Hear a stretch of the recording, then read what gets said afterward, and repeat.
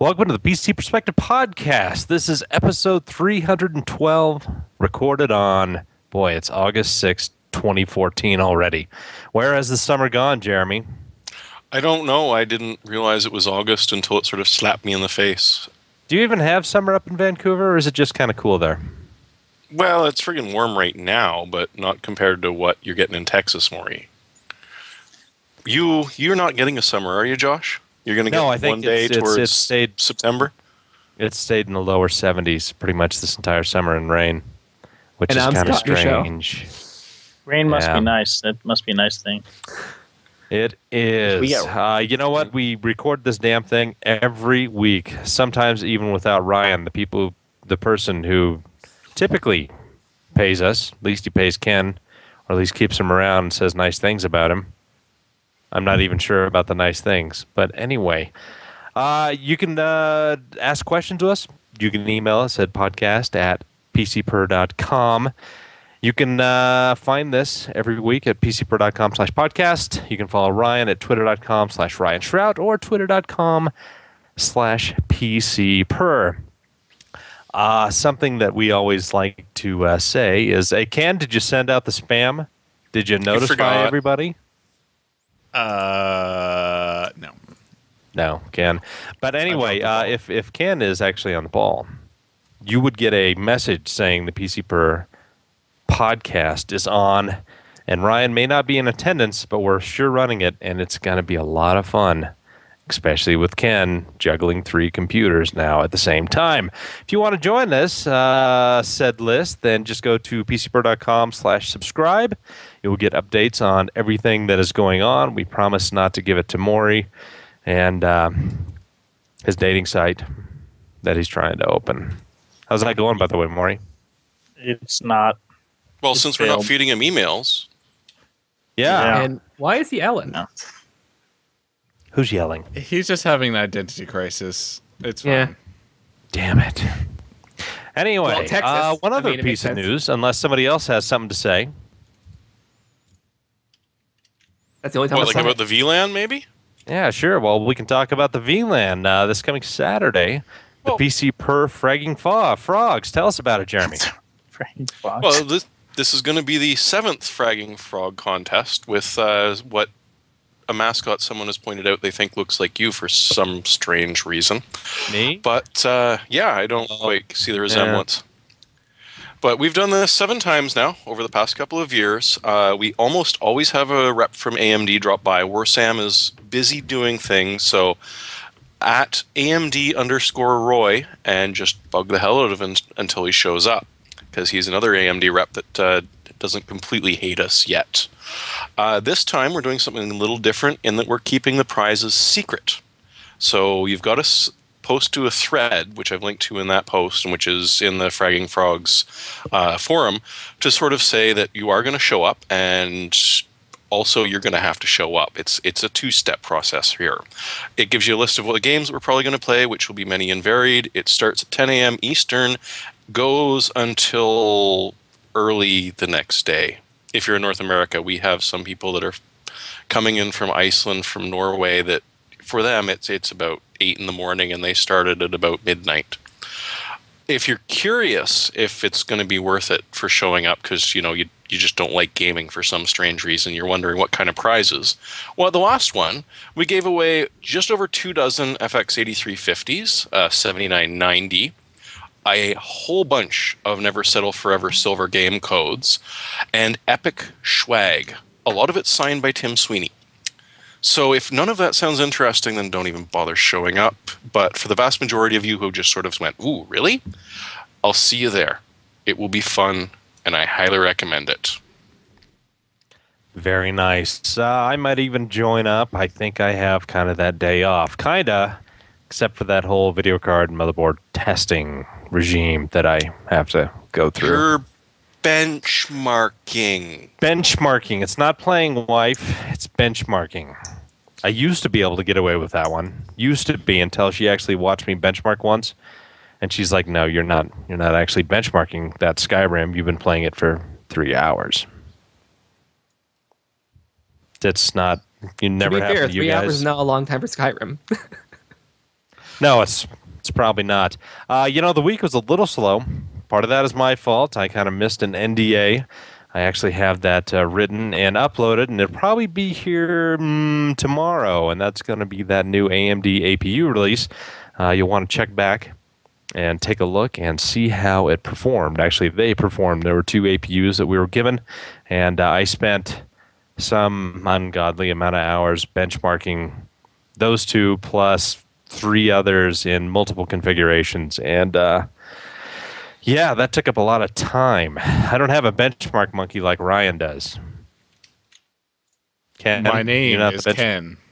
What? My name is Ken. Thank you very much. The benchmark. I thought you had a sub monkey that you went to now. Does Matt not show up anymore?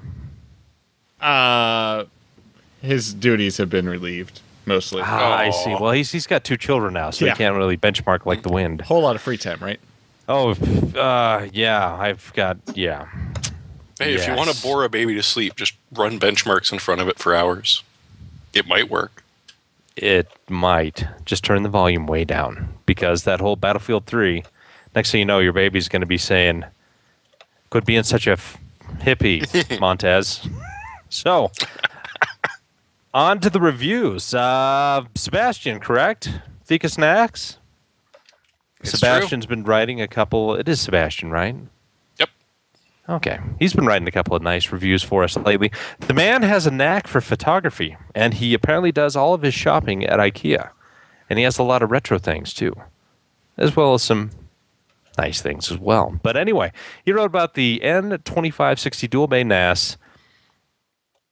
It's a budget HTPC option. Apparently, this is again, like it said, dual bay NAS. It's powered by an Atom processor. It's got an HDMI port coming out there, and it's got the ability to do what is that? WXMA, Jeremy? Is it that, or is it no? It's XMBC. Okay, XMBC. You know what? There's too many acronyms. There is, isn't there? One. But yeah, XMBC software is, if you're not looking to build your own HTPC and you want something that's purely set up as an HTPC, as an OS, and with this particular one, you follow a little bit of the idiosyncrasies that he found as he was doing this. It's a very quick and easy way to, boom, get up and running with almost no effort whatsoever, which for a lot of people, that's what you want. So the problem that Sebastian had was that you have to update the N2560's OS to the newest version. It's a Thecus OS. It's a custom-built Linux. And then you install XMBC. If you don't do it that way, XMBC is no longer compatible with it, and it leads to a bit of headache, but it can be recovered from. So at least you've got that going.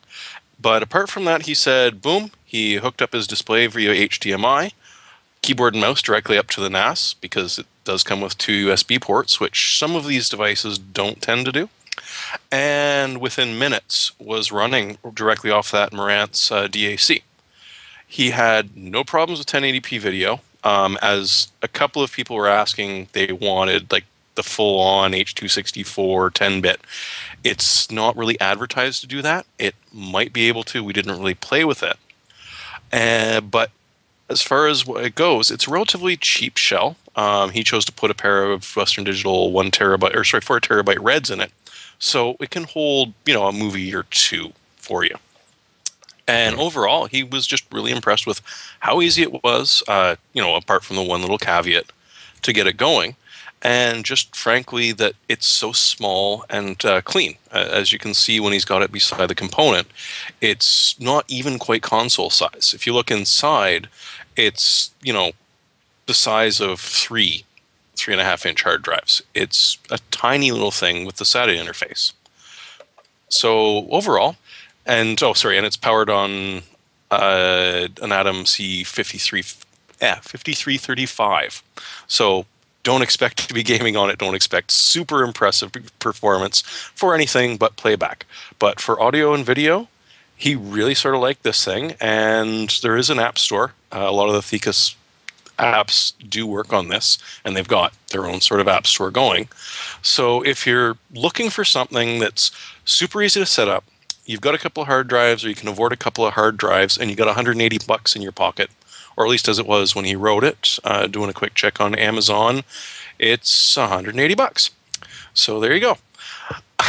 It's quick and easy, and boom, you've got an HTPC that's kind of stylish and will look good next to your Marantz if you can afford one of those.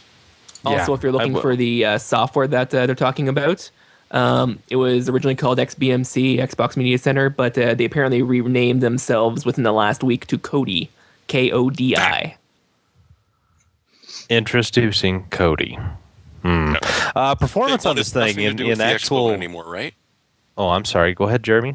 I was just going to make a crack about the Xbone and them not wanting to have anything to do with it whatsoever again. Well, it was originally for the original Xbox. I believe it never actually shipped on any Xbox besides the original Xbox. Oh. The 360 came and they're like, yeah, let's go to PCs. I don't blame them. Very nice. It kind of stinks that nobody's at the control center because all these guys from the other satellite offices just keep talking over each other, and we don't know we're doing it. So we apologize for that. We don't have the stop sign clown in the office whose name is Yes, we apologize Ryan. for talking over each other. Except just like that. Right. Anyway, performance of this in terms of actual NAS was getting, about 110 megabytes per second reads, which over GigE is not too shabby. Obviously, this is not a wireless group. You're going to say something, Jeremy? It's decent speed. It's not wonderful. Well, what is the theoretical of GigE? It's 125 megabyte per second, right? True. Yeah, so I mean it's getting pretty close, and I think you're. I'm just looking. Did he do a raid? He must have done a raid. It's just mirrored, right? Yeah. Yeah. So I mean they're pretty much pegging it out theoretically in terms of reads. In terms of writes, a little bit slower. It's 104, 105 megabytes per second. Again, not bad. But again, you're being held back by that whole gigabit Ethernet for the most part. That and the Reds are not the speediest drives out there. They're just pretty reliable. So next one, Ryan. Before he left, he was able to write this puppy up. It's the ASUS Strix GTX 780 6 gigabyte video card review. Near silent gaming at your fingertips. Now, a couple of weeks ago, ASUS decided to release this new Strix product, and apparently it's going to be a new lineup because there's already a GTX 760 version out. But if you notice a few things about this one, it's again an overbuilt card. It's got more power phases than you can count or throw a stick at. I mean, you actually can count them, but anyway, you don't want to. It's got 2 high-efficiency fans. It's got a very efficient heatsink, and at certain amounts of power, those fans won't even run. So it may get up into the 70s and whatever, and those fans are just going to sit there. Once the temperature goes up a little bit more, they'll start spinning fairly slowly. So for a lot of the time of just basic desktop use, some lower-end games and whatnot, those fans aren't even going to be spinning. It's when you start getting into the heavier games, Battlefields, Unreal Crisis 2004. 3. What's that? Unreal Tournament 2004. Metro Last Light. Because he did actually do it, and yeah, it did start to spin. It hit about 65 Celsius. Yeah. Well, that one does kind of heat your card up anyway. I can't imagine why. It's like World of Warcraft. You start that up, and your damn fans just start spinning out of control, and you're like, "What's wrong with you, Blizzard?" Well, have you lapsed, or this is just this memory? Something. Anyway, but it's also got 6 gigs of memory, so theoretically you could have better performance in a multi-screen setup or in 4K because you got that extra bit of space in there. Performance is slightly overclocked, I think by about 40 to 50 megahertz overall. Everything else is fairly stock, but it looks like it's a nice card. And again, it's silent. He was able to overclock it pretty effectively. I think it was like 1.116 gigahertz was the max that he got to. And it stayed fairly consistent there. It did drop after a while when heat built up, but it wasn't anything horrific. In overall performance, it performed just right around the same level as the AMD R9 290. Now, was this one of the reference 290s, or was this one of the better cooled 290s? Do you know? I can't imagine it was a reference 290 at this point. Who would want to use one of those? I know. Obviously, you have not gone on eBay and have decided to buy something that has been thermally choked to death by Bitcoin miners. No? You haven't? Anyway. So yeah, they compared it against that and the regular 780 and 3 gigabyte versions, and it performed again right at the 290 area, which was higher than a stock 780. Is that enough numbers for y'all? I hope you're keeping up, because I'm not. Just talk. Scott, you've read a little bit about this review. What do you think about this card? Well, the first thing I'd like to say is that the extra amount of RAM is definitely appreciated. I know that you can't really get much more than 3 gigabytes these days without going to the Titan and the other level of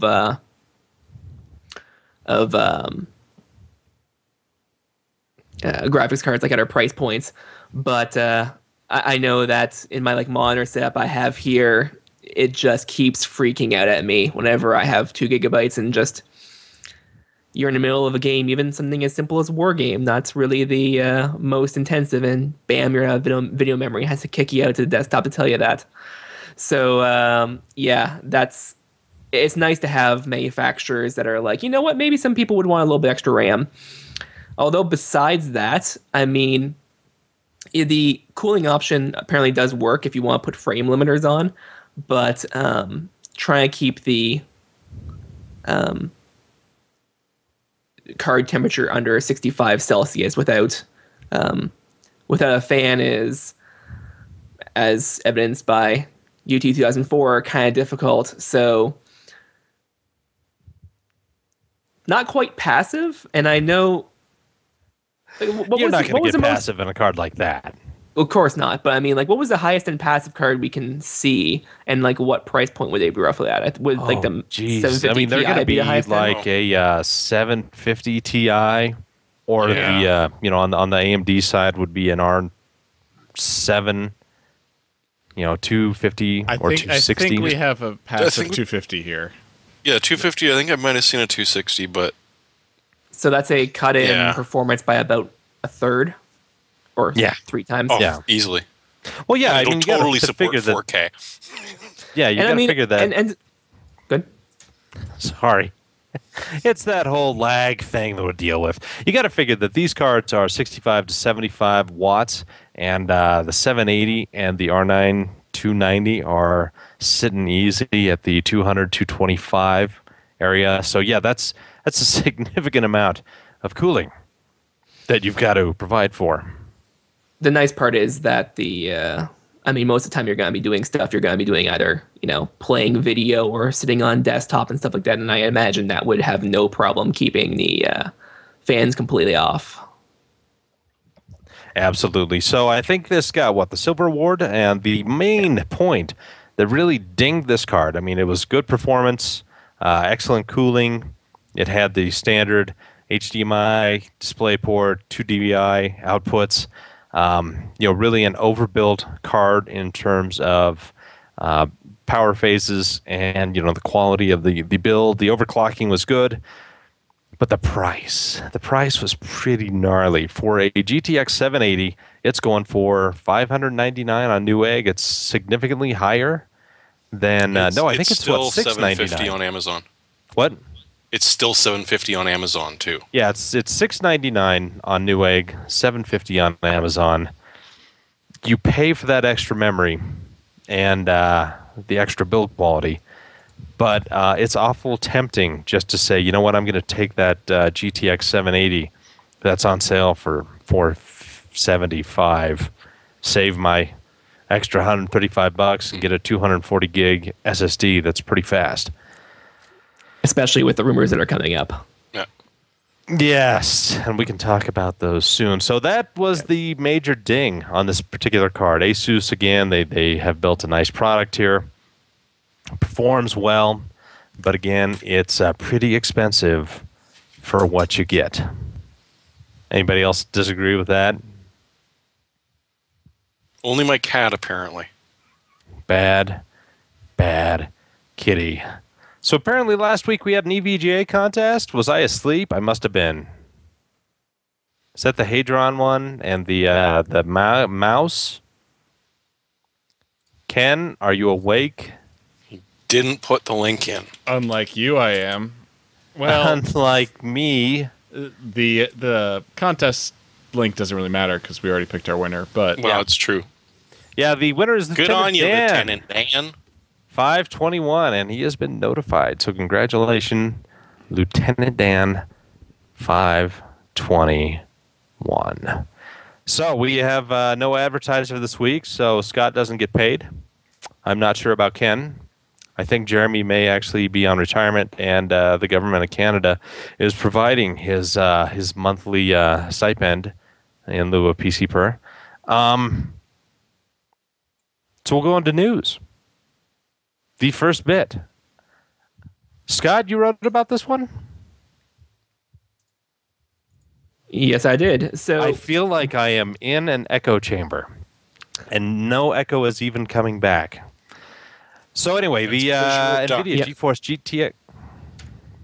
GTX. Sorry. So I did write about this one. Just juggling mute. Basically, what happened is we were talking last week about rumors that the GTX 880 and possibly 870 would be coming around October-November timeframe at 28 nanometers. Turns out that might have actually been a little bit generous, and it's looking like it's going to be announced mid-September, available to some extent later in the month on the Maxwell architecture. Interesting note, though, is that it also has supposedly going to have 4 gigabytes of memory with an 8 gigabyte option possible as well. Some people expect it. It's not as firm of a rumor as it coming in late September, but that's going to be a lot of video memory, which would be nice for, again, people like me with multiple monitors, especially if they have high resolution monitors. Could you imagine someone doing like 3 1440 monitors and another monitor hanging off his side as an extra one just for the sake of it? Well, that would be pretty deadly on like 2 or 3 gigabytes, especially with games coming up as they are. So it's nice that they have more video memory again. I'm going to be hammering that home for a little bit. There's also some rumors, including some in our comments, about what the actual specifications would be. Again, these are kind of light, so I did a little bit of number crunching on it. They say it's going to be about, I think, 2,560 CUDA cores with 1050 megahertz clock rate, which would end up being about 5.3 teraflops if you go by the Maxwell architecture, 5.4 almost, which is about 6% more than the GTX 780 Ti. So it's looking like people are expecting the card to kind of be just above the 780 Ti, which is interesting because of its price point. This is what I was kind of alluding to earlier. Rumors have it put in between the $400 and $450 range, which when you compare against, for example, the 780 that we just were talking about, that's a significant price reduction for about 6% performance increase over its higher end other version. So that's going to be a pretty interesting product if it ends up being like it's supposedly going to end up at. Yeah, I mean, there's a lot of questions about where this is going to go, and I haven't been told anything official from NVIDIA. I'm not under NDA. These are just suppositions that we've had. We know that it is going to be Maxwell based, and it looks like it's going to be another 28 nanometer part. Now, NVIDIA has done a really good job with the 750 Ti of really controlling power and temperature, and the 750 Ti performs really much higher than what its TDP is as compared to what AMD can do. Because if you look at the difference between like a 750 Ti and the R5, or is it an R7 265? I can't remember, but the 265 version, which is a significant greater TDP, even though it outperforms it a little bit, that percentage increase in power consumption is not linear with, I guess, kind of the performance that we see. So this looks entirely probable that NVIDIA is jammed all that together and put it in a package that does not need like 3 8-pin PCI Express power connections. So we're going to get an increase in performance. We're going to get better power efficiency. I'm going to be kind of curious about what kind of memory bus it has, because having 4 gigs tells you one or two things. It's either a 256 or a That's 500. What? It rumors 256 bit. Yeah, and that would probably make sense. I mean, they may go up a little bit in speed, and Maxwell does have, I believe, a little bit more internal cache than Kepler does, and there could be some efficiency built into the system in terms of memory controllers, cache structure, and how the different components interact. So yeah, they're going to be coming out with the big first blow to the next generation of parts first, it looks like, and it's going to be really interesting to see. And it I do have a being question August as well. 6th and all. What's that, Scott? I do have a question as well. There's one part that I'm kind of confused about. A lot of the shortages happened last time with the 2 times ago with the 680 because they switched to a different process node.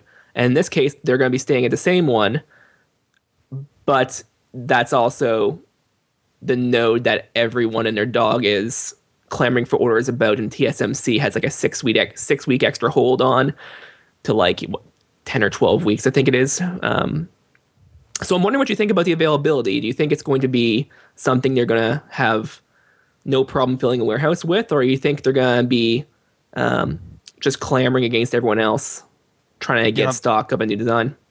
That's a good question, because we're also right on the cusp of 20 nanometer parts that are coming out.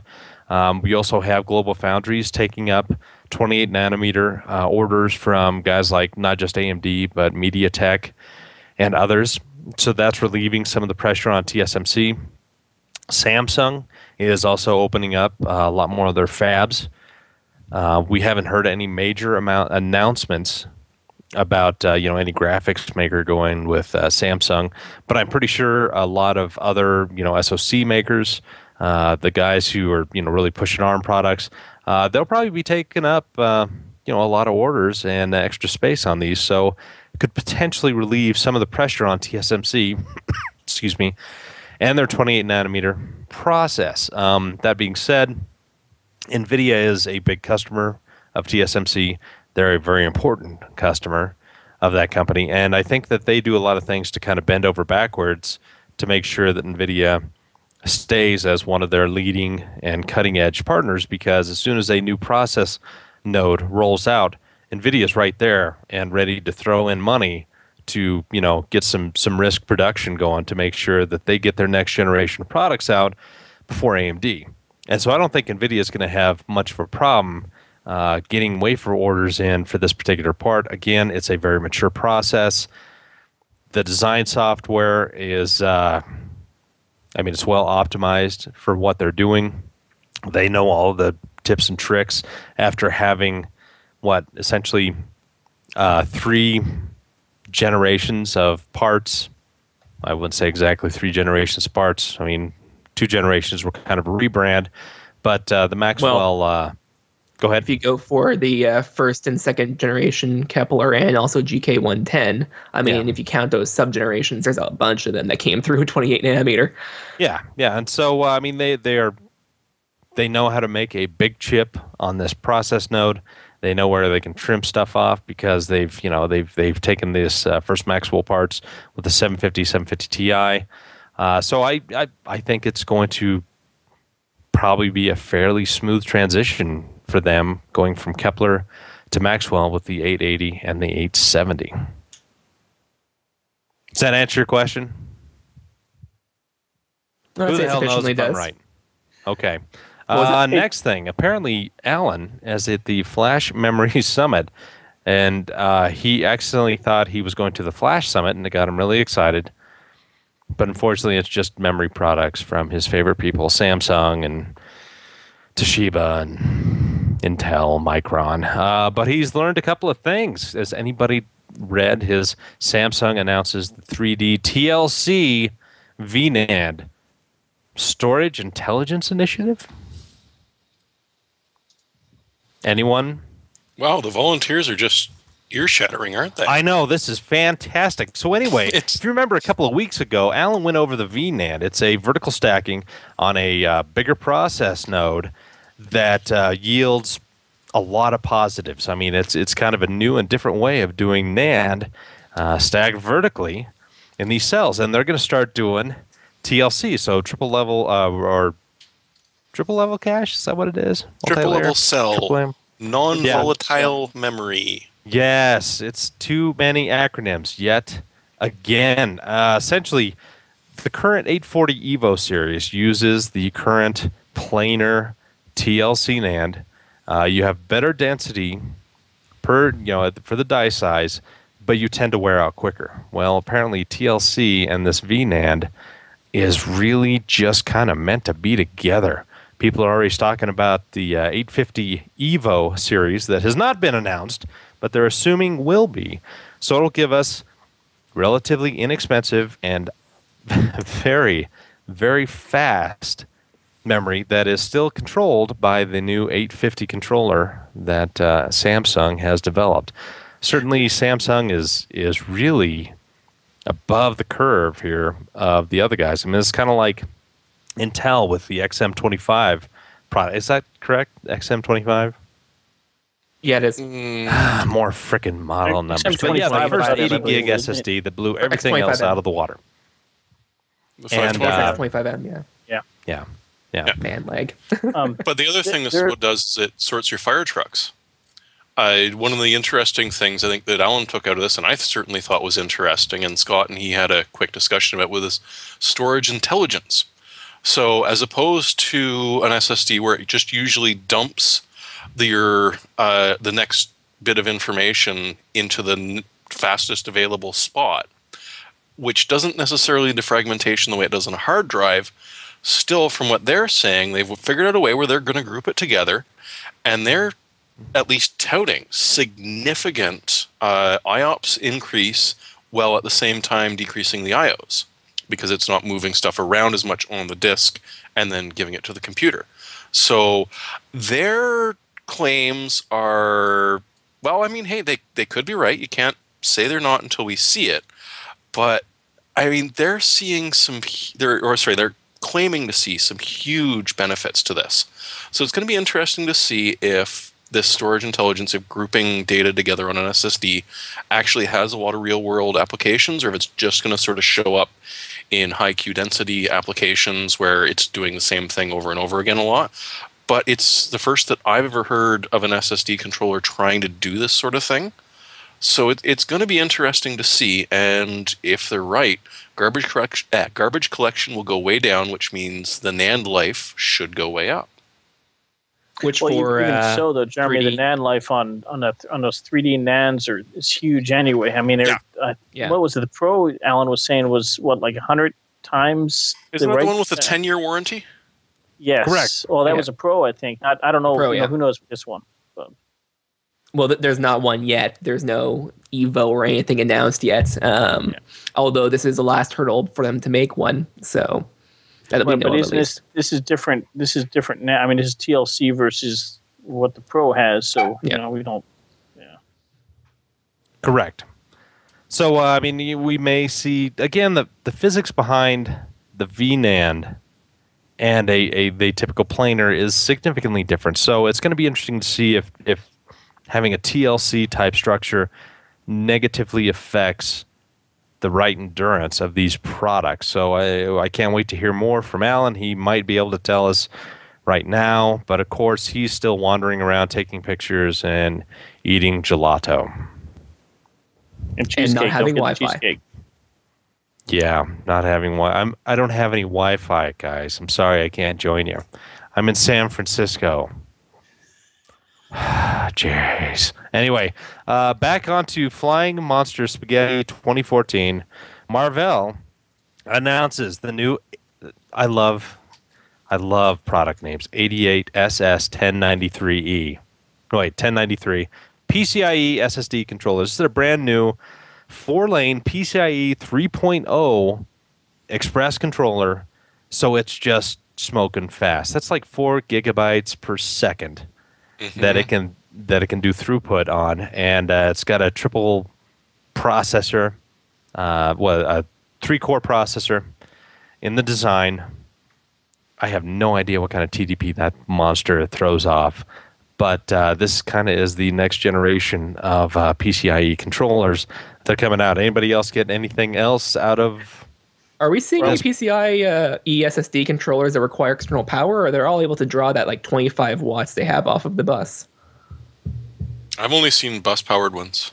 Yeah, so have I. But, I mean, when you start doing this, well, it depends. If they're in an external enclosure, like a normal 2.5 inch drive, 2.5 inch form factor. That it 7 whatever. But they're not PCIe. They'll need an external power probably. If they're just a blank M.2 card, then they'll draw the power off the bus because it's just a naked PCB at that point. The interesting thing about this Marvell controller is whether or not we'll actually see physical drive type devices, or not drive, but the enclosed drive type devices. Using this because SATA Express would not even begin to saturate it. SATA Express is only barely a little over double of SATA 6, where this thing could do easily 4 times that. I mean, or not 4, but more, much more. I mean, with an over an M.2 that actually had 4x PCIe lanes, you could do some serious damage with this thing. Yeah, they're talking M2 and 2.5 inch slim form factor. Yeah, but the 2.5 inch slim form factors, you're not gonna see. I mean, it's not gonna tap the potential of this thing probably. Well, we need a new SATA. What's that? We need a new SATA. Already. We do have it. It's called SATA Express. It's called SCSI. And we need another one. Sex. Well, I mean, that's what SATA kind of originally was. It has a lot of, back in the days of Parallel IDE, SATA integrated in a bunch of SCSI type features that made it, more reliable, supposedly more dependable. That's why you had one device per stinking channel instead of like IDE had the 2, and you never wanted to copy from one hard drive to another if they're on the same stinking IDE channel. So it's nice that, Which is funny because wasn't that the point of having them on the same channel, is to make the copies between them a lot quicker because it wouldn't have to go through the motherboard and back out again? Wasn't that the point? It had to go down to the mother controller and back up. It was just, it was horrendous. I do not miss IDE one bit. So, next, HGST claims 3 million IOPS and 1.5 microsecond access time SSD. I did not read this one, of course. Why? Yep. Because I'm an idiot. So, basically, this is the first introduction, not as a product, but as a demo at the Flash Memory Summit of phase change memory, which is supposedly classified as a memristor. So it's going to have... First off, it's lithoed at a significantly larger fabrication process. It's actually like 45 nanometers, which is a while ago. But again, they're not comparable because it's completely different from NAND in how the actual circuit works. But I mean, they're talking about ridiculous access times. There might be some downsides they're not talking about, but I'll get to those in a second. But for instance, the latest Intel SSD that Alan was all kind of being like, oh, this is the fastest SSD. It's a PCI Express one from Intel. It's a benchmark for all enterprise drives, and on the graph it was going way above everyone else. That was 250,000 IOPS per second, and this is 3 million. So we're talking about a factor of about 12 over that, which, again, prototype, who knows. But they're actually going to be demonstrating it at the Flash Memory Summit. The part that concerns me, though, is that they're and again, I'm not quite sure if it's apples and orange comparison, but they're talking about the chips being 1 gigabit flash. And I think the going rate right now is between, 80 to 100 gigabits per chip.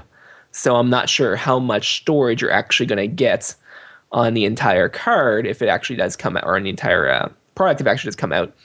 Because when you're going to a factor of 100 less, isn't that starting to reach memory, like volatile memory densities? Limits? Although they claim it's very dense, so I'm not sure if I'm just not missing, like getting something. Like maybe well, no, they're saying like 1 gig per chip. 1 gig per chip is kind of slow, or kind of low, rather. That's what I'm saying. Like, isn't it supposed to be 128 about now for 20 nanometer flash, like from Intel, let's say?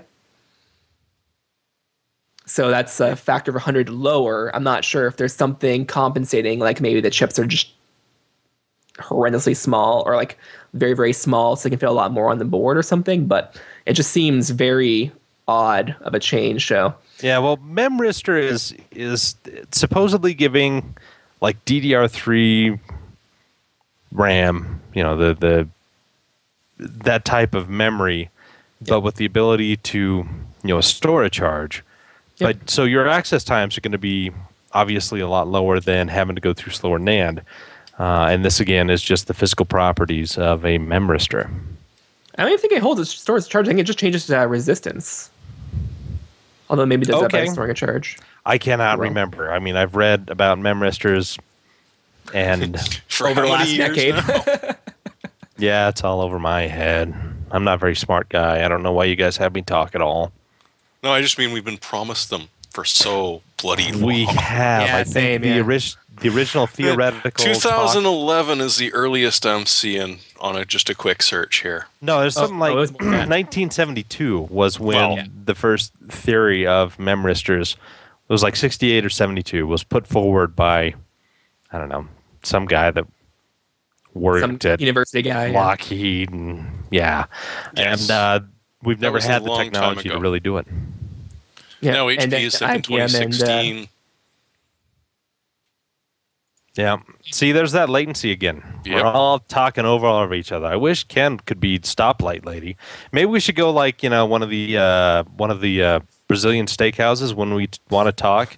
We hold up the green sign. When we're fine, we'll just do the red. Then Scott will start saying, "Feed me the meat," and it's going to go downhill from there. Correct. Yes. So anyway, let's run on to the next thing. MSI. They apparently do not believe in NDAs. They hate them, and they made a mistake and posted some pictures of the X99S SLI Plus motherboard on Facebook and Twitter. But of course, when that happened on Facebook, it was when Facebook went down, and Twitter and all the other social networks almost went into meltdown. Up to including 911, because people were literally calling 911 because Facebook wasn't working. Yeah, that was kind of funny. Kind of sad, eh? Kind of sad. Well, then that guy who said that was also being investigated for making false claims. So everything, everything I know about the X99 is hearsay for now. I mean, literally, it's the the one thing I do know, it's the not the predecessor. It's the evolution of the X58 chipset. It's going to use I don't know what the socket on it is. It's a different socket than X58, so you have to buy a new new CPU for that. It'll be Haswell based. Haswell E based. Sorry, so it'll be very power efficient. It's gonna have quad channel memory. That one, the board you're seeing there, I don't know what again, I don't know anything about the board makeup really, besides what you can see. But it doesn't look like it's got a bridge chip on it, so I don't know if it supports more than two-way SLI or Crossfire. It looks like it's definitely three-way SLI, and I can see all the splitter chips in between the first and second PCI Express. And it claims 4 by 16s. Yeah, it claims 4 by 16s. But can the see? I don't know. I mean, I don't know if the X99 can actually handle that without a bridge chip or not. Well, I know the Z97 can't, but I mean, that's the big question: is does the X99 have enough internal PCIe lanes to be able to handle quad SLI or quad Crossfire without a bridge chip? If we think about it, X79 had, what was it, 40 lanes of PCIe? 40, yeah. So I don't think they'll take that big of a step, and it looks like you can see some ICs there that are doing bridge-type operations. Yeah, it's not bridge. It splits the 16 into 2x8. Yeah. So the first and second, when you have them, when you have a triple SLI or triple Crossfire, it's going to be 8, 8, 16. If you just do the first and the third, it's going to be 16, 16. Clear as mud. What they could have done, let's say the X99 supports 48, let's say it just is a little bit of a bump over the X79. Let's say it has 48 PCIe lanes. What they could do for triple Crossfire is they could start disabling things on the board. We've seen that with the Z97. Z97. I don't know why I did that. Where if you want to enable the tertiary PCIe Express X16 slot in 4X mode, it'll start disabling USB. It'll disable some of the X1 ports. We could see the same thing on this board, but again, this is all speculation because until the NDA is lifted or MSI decides to post stuff, which they probably will. Mm-hmm. So, Jeremy, do you like old games? Well, it's not old if it's younger than I am, right? Yeah, but that's like saying that you and Maury are still young spring chickens. I know. Vax Star Trek was still new when I was born, so I could have played E.T. if I really wanted to. Yeah, well, that Star Trek game was the first one I ever played, and I was like 6 years old, and my family, not my family, but like the bigger family that I'm from, they owned a grain elevator up in Bridger, Montana, and they had a microcomputer there. And my brothers and I went up there, and they're like, here, try this out. And they pulled out one of those huge discs like this and loaded up, and it was a word Star Trek game. And it had the little grid about where you were and how many stars were in a cluster and if there were Klingons. And you had to, we got our butts handed to us. But yeah, that was like in 1978. Fun times. That was my first video game. That was back in the days when you could accidentally put a data tape into your stereo and scream as you had to turn it off because that was not a pleasant sound. No, it is not. It was not. But anyways, Wing Commander 3. If you do not already own a copy of this from when Good Old Games gave it away for free, you can now get it from Origin because, hey, Origin is occasionally good for something. Now, if you're wondering why the hell would I even want to think about Wing Commander 3, this is one of the first games that had a proper orchestral score. It used full motion video as opposed to cut scenes that were pixelacious. All your face starring Mark Hamill before he started to get older. Because he's not aged as well as some of us have. Let's put it that way. But now it is fun. Yes, Josh. No, that was Scott. Hello. I said now he's a Skywalker, but the joke kind of rolled past, so it's kind of just... Yeah. Well, did you see him in that one movie with the zip lines and the airships that were just wooden frame gliders? That was about when he started to get a little bit old. But and now I'll make some exceptions for some of you young kids that are going to fire this up because it was free, so I've not done nothing but steal a couple of minutes of your time. If you are unable to handle the fact that 640 by 480 was an unreachable resolution at that point, there is another link we've provided, which is for Wing Commander Saga. Now, this was a remake, which encompasses the exact same campaign as Wing Commander 3, just starts a little bit earlier, ends a little bit later, and you only see a little bit of the Mark Hamill stuff, but they did make some of their own full motion video. This one does handle more modern resolutions, and like most of the games back in those days, didn't want you to win. You don't just get to say, oh, okay, well, this is hard. I'm going to turn the difficulty down and press X to finish. No, you're actually going to work your ass off a little bit on some of these. But hey, it is so worth it. And you can think of what it was like back in the days when Josh, Maury, and I were young. And had hair. I played Wing Commander. Not 3, I played Privateer. But, yeah. Well, Privateer wasn't so bad. Yeah. Anyway, you know what? That is the news and reviews that we have for you guys. I don't know how we spread it out to almost an hour. It was a struggle, but we did. Maybe Ryan should give us a raise. Yeah? No? Anyway. So on to hardware software picks of the week. Ryan, what is Ryan like? Obviously, Jeremy. What is he like? Well, he went to Portland, where I hear the soccer moms are just fine. They are just fine.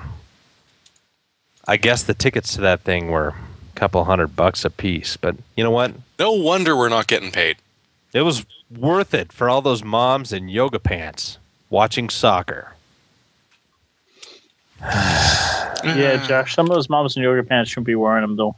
Trust me. Yeah, but that's what, Portland? Yeah. And besides, the owner of that company got in trouble for saying that, so we don't want to have to replace you, Maury. Okay, so Jeremy, what is your pick? I'm going to carry on with the old school games, except this time it is an old school game which is now running fully natively on ARM. It would be the original StarCraft. And this is pretty damn neat in that this is a full and complete conversion. This is not running on an emulator. He recompiled it.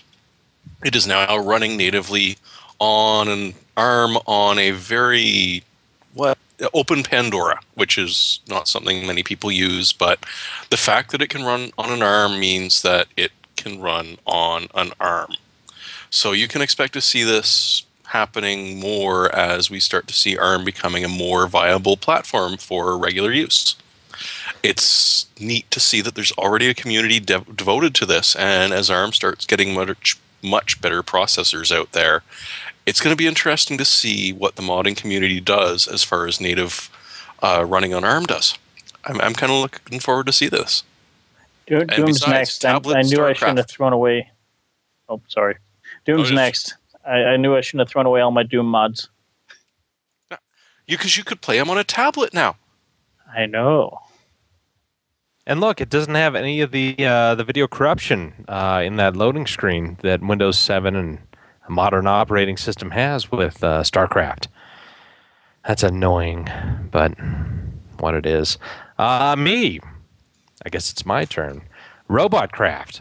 My kids like it. It's free. You can get in right now. It's early access. And you go, you win stuff. You build your robot bigger, better, harder, stronger, different features and whatnot. It looks pretty good. It's a lot of fun. Again, it's free. My kids like it. It keeps them entertained. And let me tell you, that is worth its weight in gold, which is funny because it's free. And so I bet you it's probably cheaper or easier to use than Kerbal. I wouldn't doubt if it was. And it's free. Scott, is yours free? Mine is not free. Mine is possibly a bit more expensive than I would really consider. there are some pros and cons to this, but I came across it today. It's the Mad Catz Strike M wireless keyboard. And what it actually looks to be is, well, to get a scale for size. Yeah. To get if you put a hilt on that, it would be like an anime sword. Yeah, I know. To look at its size, actually, that's about like, if you would put your hand on it, it'd probably go about 2/3 the way across it. So it's not exactly the largest keyboard there is. Apparently, it's designed for it works either on Mac, PC, iOS, Android, Windows Mobile, I believe. They also said as well, and a couple other ones. So it's a keyboard and mouse combo. They're talking mostly about using it for home theater PC, or of course their Mad Catz Android console, or probably an Ouya or something else as well. But the thing that I find kind of cool about it is because it's so small and has all the mouse functions on it, it also might be good for someone who's traveling, who brings their Ouya or whatever with them, connects it to the hotel TV if they let you. If you can find an extra HDMI port somewhere that's not soldered shut or whatever, then you might actually have a decent kind of small travel keyboard and mouse for home theater PC usage on the go. So if you're someone like Ryan who can't seem to stay in the same town for 2 weeks, then it might be good to use in various hotels. Can you stab your girlfriend with it? Yes, no, maybe. What was that? Can you stab your girlfriend with it? I don't think legally you can. Okay. That's so legally, no. Yes, in Canada we even have laws against keytars. That's good. How about platypuses? Those things will poison you, man. Yeah. They're vicious. Venom. Back of the legs. Maury, tell us what you got. And it's not venom coming out of the back of your legs. I hope. No, it's not venom coming out of the back of my legs. I just, right before QuakeCon, I upgraded my water block. I got one of the new SwiftTech Apogee XL blocks. It's a very nice block. It has inbuilt, they basically took the HD design, tweaked it a little bit, and improved the flow through it. It's basically got inbuilt LEDs as well, and it comes with 4 different colored plates you can put behind the basically that you can see the top. The top is actually removable. It's held on by 4 push pins. You can remove those, remove the face plate, and underneath there's colored blocks you put over the LEDs to change the LED color. So it's a very nice block. It works really well. Expect, next probably over the next month or something. I'm not going to do a review on that block itself probably, but there will be some kind of review, kind of a comparison between that block and other blocks, because I got a bunch of water blocks sitting on my shelf that I'm going to do some kind of comparison review to get some numbers around, what blocks do better under certain circumstances and such. Because in one of the more recent water cooling reviews, when I did the photon review, I actually saw some odd behavior with the Raystorm block, where it didn't perform as well with a bigger radiator as well as I expected with the bigger radiator, which led me to speculate that there was, I was actually hitting a thermal wall with that. So, I'm going to throw some other blocks in with that system and, see what shakes out. Have you ever been tempted just to take 2 water blocks and stick them together and see which one pulls more heat from each other? Yeah, that wouldn't do anything. You just cooling room temperature. Yeah, sorry. Metal mismatch kind of cause corrosion. Yeah. Eventually, they just stick together, and you'd never break them apart, and you'd start the latest ice age. Way to go, Scott! Way to ruin us all. Anyway, you know what? That's our show. You can watch this abomination again at pcper.com/podcast. You can read further abominations at twitter.com/RyanTrout or twitter.com/PCper. I believe that Maury, Jeremy, and myself are all on there. But you know what? It's up to you to find us, because we don't like to be found. Mainly because 2 out of 3 don't have hair. But anyway, with that, I know we didn't do introductions before, but we'll do them now. So good night, and I'm Josh Walrath. I'm Jeremy Hellstrom. I'm Scott Michaud. And I'm Mario Titleman. Y'all have a good night now. And Ryan and Al are slackers.